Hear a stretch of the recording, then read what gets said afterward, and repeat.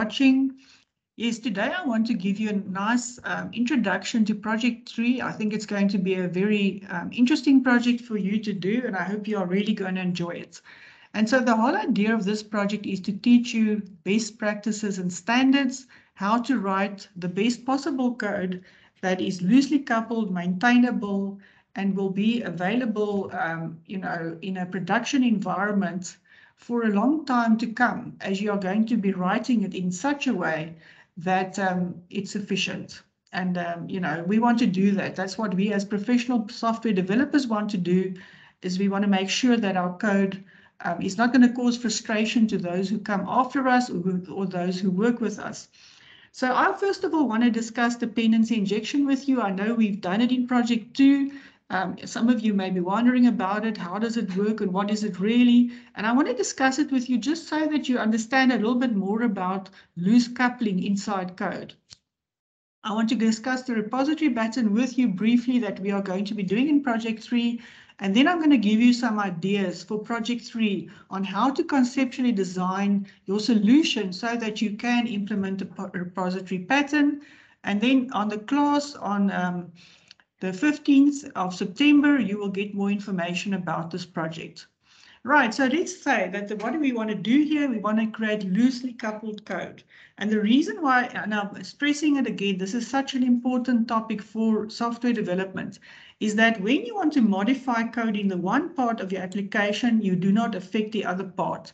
And so that's so important. That's how these large organizations have crashed, and they cannot get themselves up again because something small, some semicolon somewhere can cause a massive application to crash, and you don't want to have that. If we write spaghetti code and we write all these old-fashioned, these massive big applications very often had that in, and we don't do that. We write code that is very modular and that calls each other and that can really enhance your productivity a lot.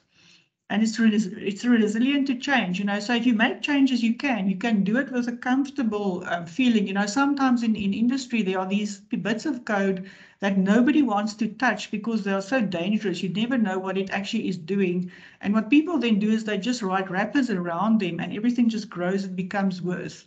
So you want to write code that is resilient to change and that can change. And so what we are going to discuss then in terms of this is the dependency injection pattern and the repository pattern.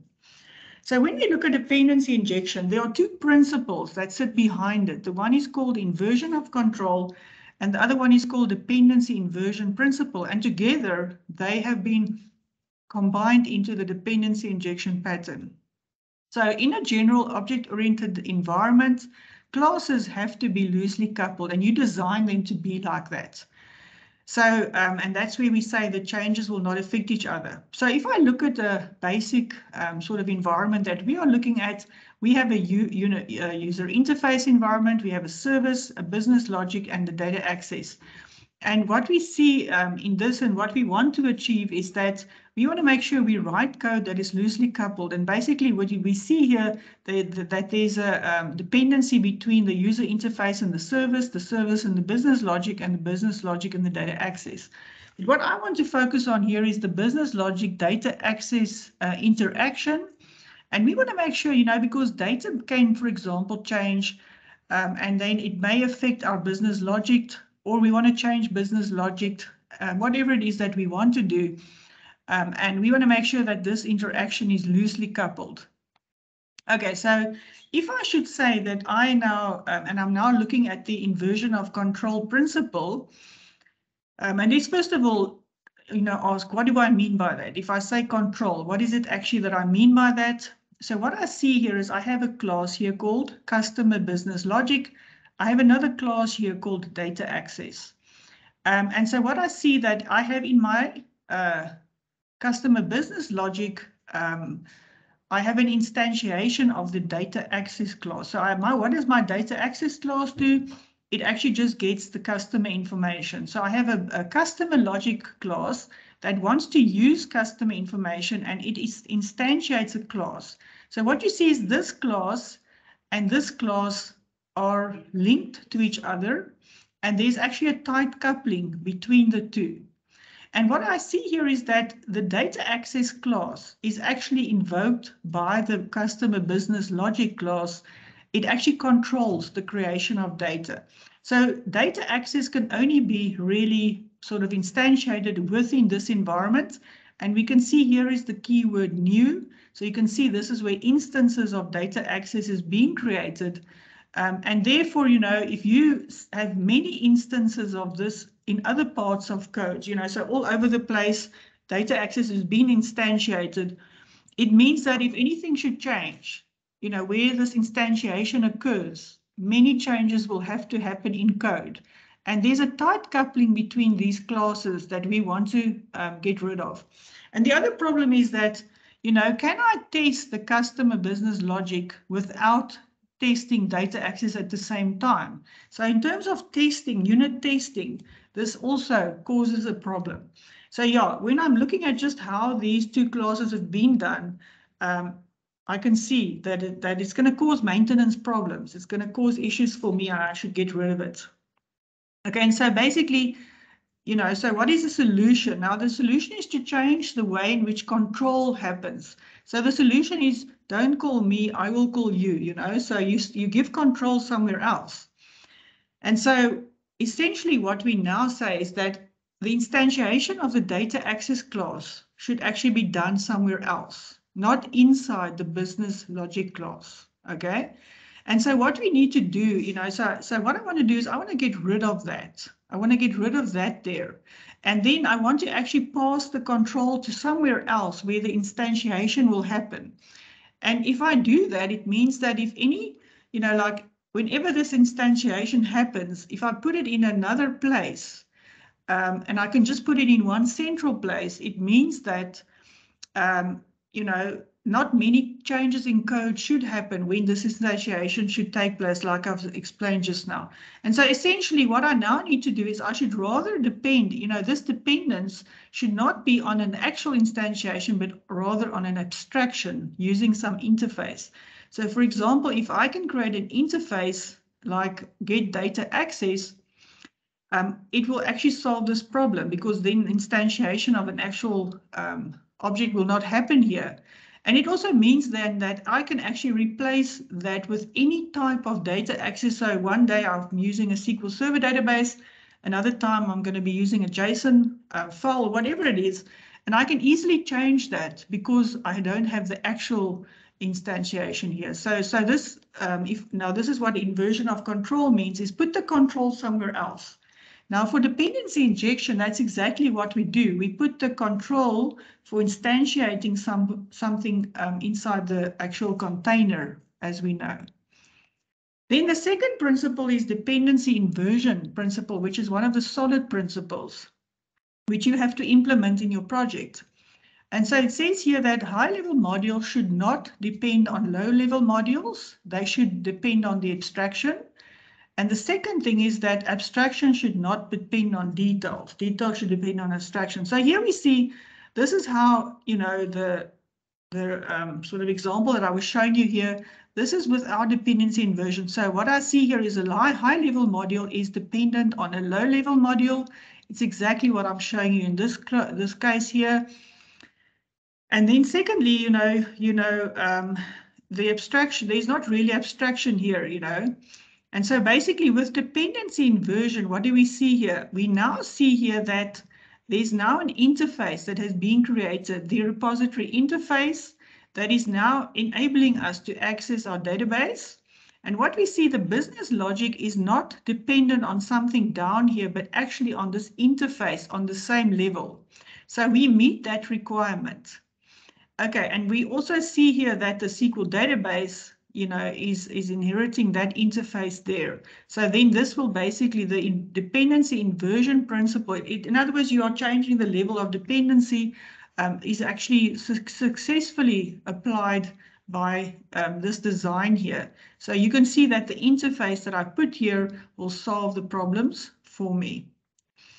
Okay, now dependency injection, is what we are looking at. So basically what we see is that you can adhere to the inversion control, but still violate the dependency inversion principle, okay? because inversion of control does not say anything about high or low level modules. Okay, so that means that, you know, this design is also very important. It's not just a question of handling control somewhere else, you know, that you can then invoke through this interface, but it's also a question of structuring it into the right levels. And that is what dependency injection says for us. So what is different now with dependency injection is that you ask for an instance of your class that is in the dependency injection framework, and it will then instantiate one, and it will inject those instances into, in our case, where what we were doing is where we're using controllers. So when we sort of, you know, instantiate our controller, it will ask the dependency injection framework, and then it will give you an instantiation of what you want, and then it will inject it into your environment. So the instantiation of what you need is actually done inside that framework. And frameworks like Spring and ASP.NET, MVC Core, and many others have this built in. It is a very formal and a standard part of the whole environment. And it is something that you actually can't bypass as a software developer. It is something that you should be using. So how do we know when we should use this sort of environment? Is first of all, and again, I think I've already mentioned this, is that first of all, if you need to reference a low-level module from a high-level module, you know that there's a problem, that you need to fix this. You need to get rid of that because it's going to cause maintenance problems. If you find it hard to add or replace a low-level part like a database access, so you want to change, and this is where the repository button also helps us, you know, you want to change into some other data source and you are struggling to do that, then you know, I have to change this in a different way in how I code it. If you find it hard to unit test a high-level component due to the dependencies of the low-level classes, you know, I have a problem, I must fix my code. And if you have the new word all over the place, you know, then you also know that I have to change the way in which I work, because the code is not working with abstractions, but with concrete implementations all over the show. That is a problem that we need to address. Okay, so summarizing, if you look at dependency injection, it is a design pattern. It uses two principles: inversion of control, which means, you know, give the control somewhere else to instantiate something, and dependency inversion principle, which says look at high and low level, you know, directions of dependency.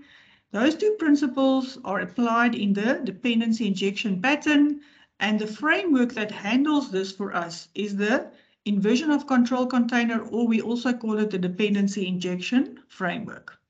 So essentially how this framework would work is, let's say, if class A is dependent on class B, class A will have to create an instance of class B. Now, instead of class A invoking that or using the new word, the keyword to do it, it's actually now going to say to the environment, I will say, I need objects A and B, give it to me. And then your dependency injection framework gets, yes, sure, I will create class A and B for you, and I will pass it to you.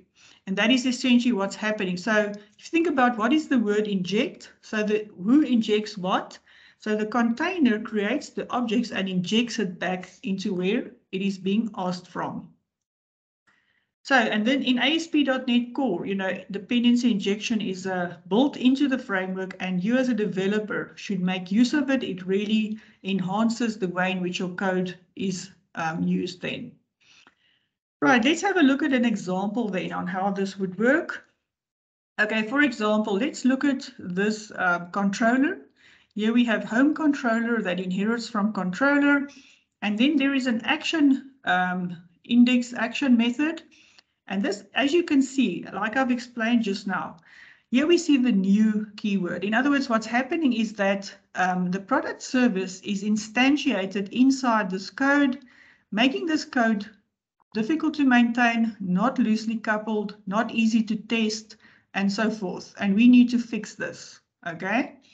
So what we now say is also that, okay, the other problem that we say is, let's say we want to create another service called the better. Okay, here you can see we are using product service. So some product service is being created.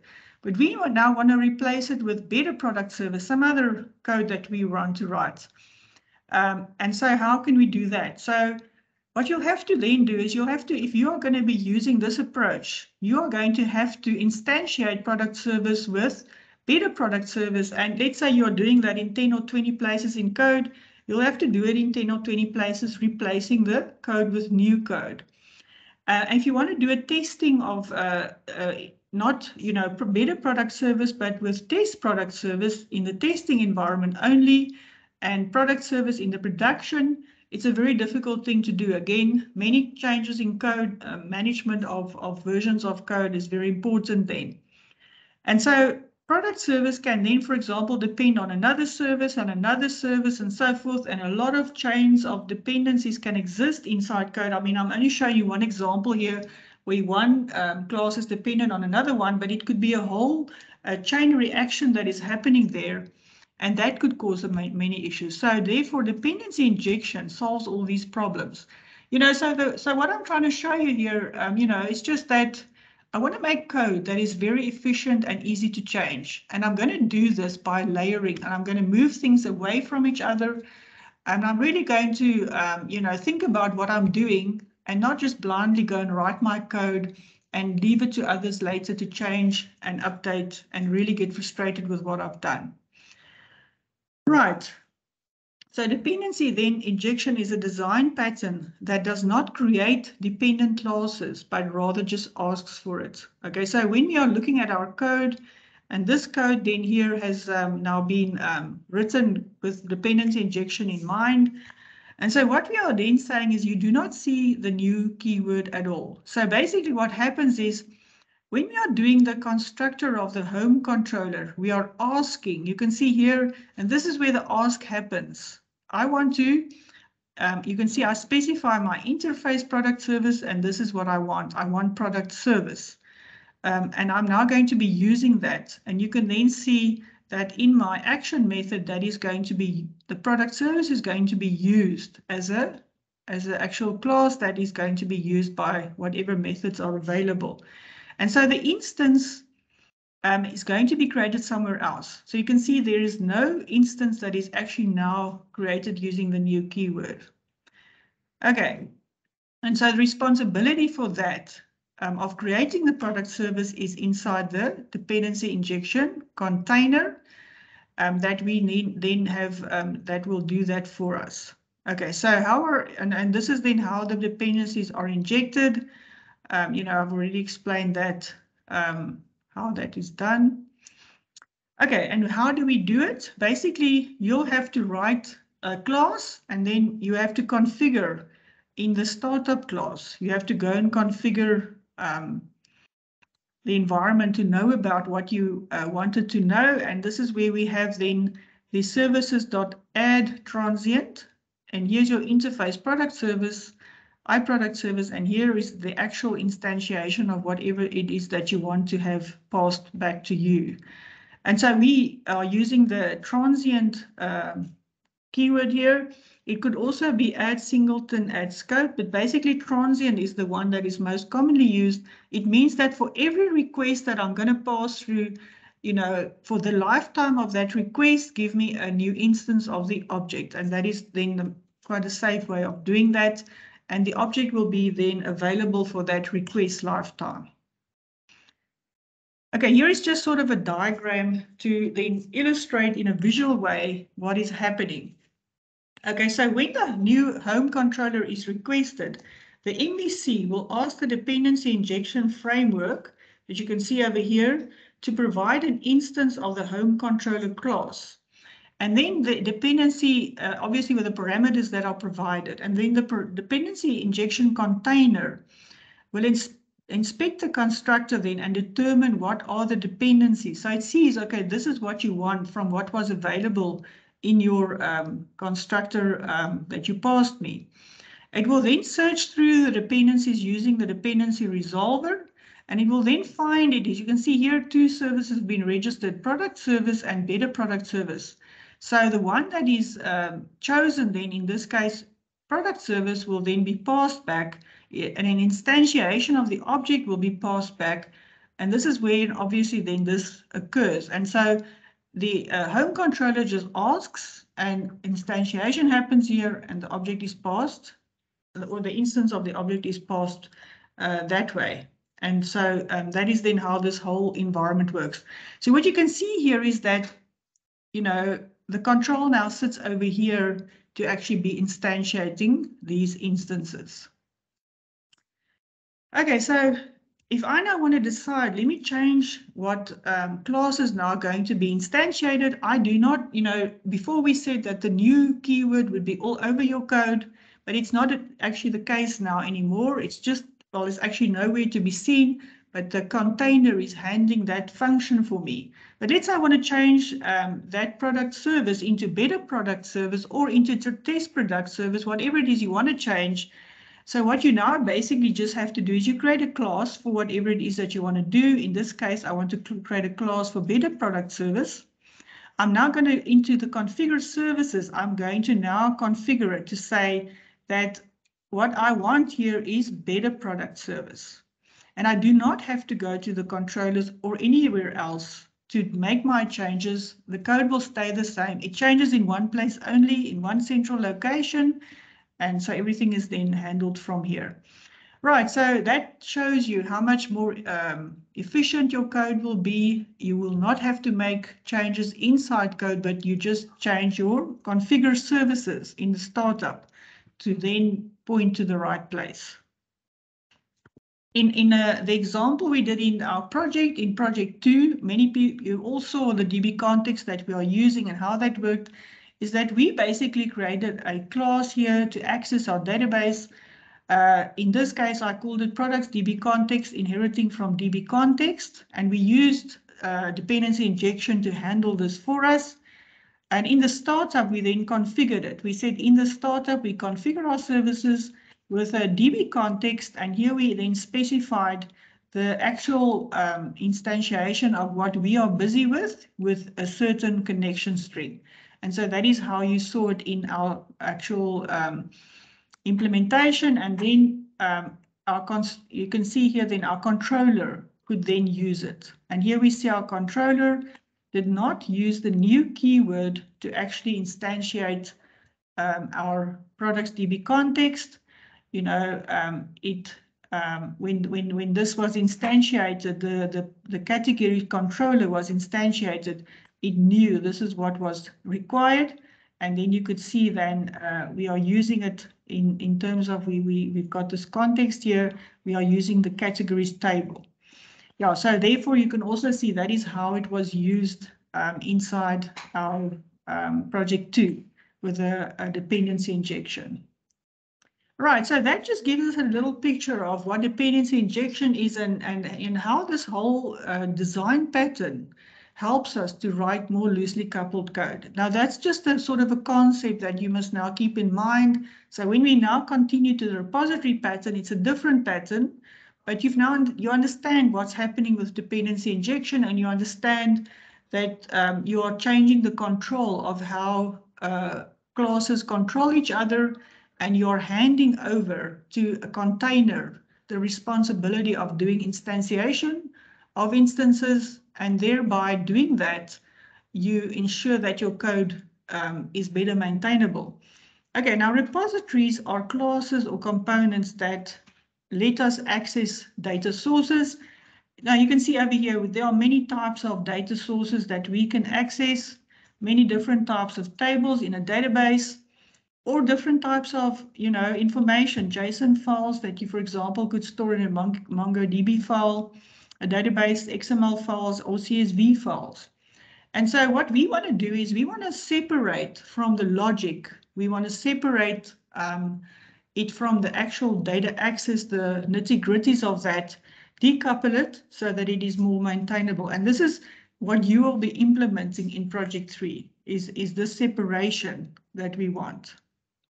Okay, so the repository pattern is then as an abstraction layer that sits between the data access layer and the business logic, creating more loosely coupled environments. So if you do not have the repository pattern and this is how our application that we are going to give to you will look.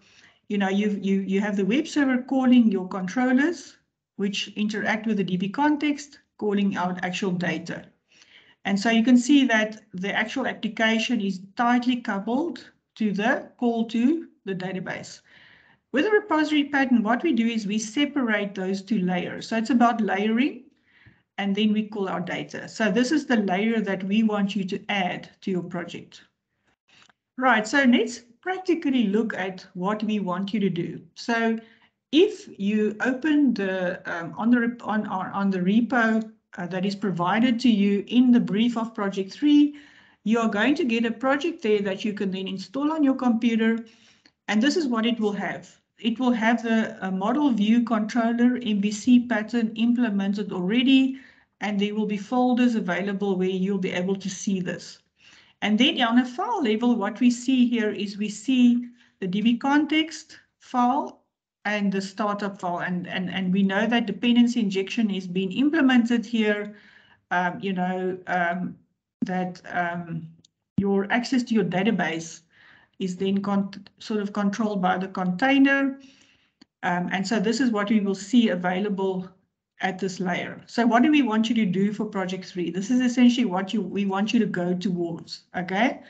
So basically, we now change our folder and file structure so that we will have, now remember that what we want, if you look at the brief of Project 3, we want you to use the repository pattern to access the controllers, or to access, not the controllers, to access the data for the devices table, the zone table, and the categories table. So you need many repositories, okay?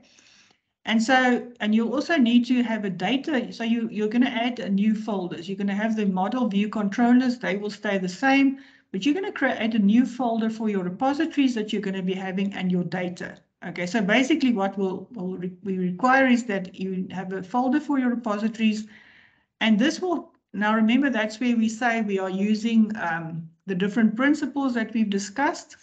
And so we will say that we, to be able to, your controller needs to call a repository class that is going to now access whatever table you are busy with. But we know that in the controller, like we've explained before, we know that in the controller, we don't want to start with a new class, new keyword. And this sort of whole thing here will be handled for you in any case by your dependency injection container, like we normally did. So your,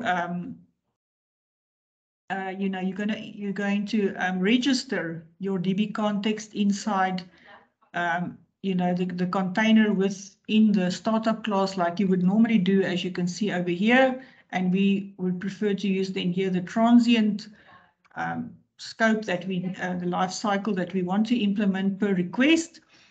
And so you'll be implementing, the normal dependency injection in any case, but what you have to break out is your folder structure. And under your folder structure will be the repository interface that instantiates your repository class. So that will be a level that you have to introduce there. And now in our case, we are only going to be using DB context because we are only working with our SQL database. But let's say, as an example, that you are also calling data via other services or via a NoSQL database, then in those cases, you would have had more,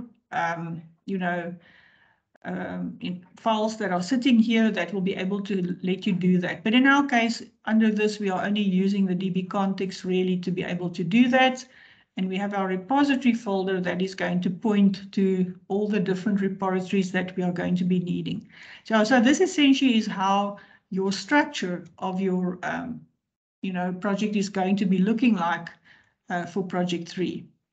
And then finally, just a last point is then when you implement, it's another best practice is just keep your controllers slim and clean. In other words, don't have inside a controller a lot of code, so a controller is just sort of a routing point. If you think about what a controller is, I get a call from my web server, it routes me to, in this case, it's going to be routing me to a get. So I'm going to get a product in this case. And then from here, so this is just a point of contact into the application. From here, I should actually not be writing. Now here I've just got 2 lines, but it could be many lines of code that are going to be sitting here. So the whole idea is I don't want to put my code in here inside the actual controller. What I want to do is I want to write a component or a function that is going to be invoked where the main code will be sitting. It could also in that case be a reusable component. And I want to make sure that my controller is easy to maintain. So I don't want to, look at controllers when I'm busy maintaining code. I want to look at where functions are actually being implemented. So a better approach would be that inside the controller, I'm going to just have here when you're going to say, I want to do a get, I'm just going to say, okay, well, call this get product and apply discount. I'm going to call that. And that's the only place where, that's the only line of code I have here. And then if I have 100 lines of code, it will be sitting in there. And so then if something has to change, I have to go into this specific function, go and change it there. And I don't have to all the time. And, it becomes reusable.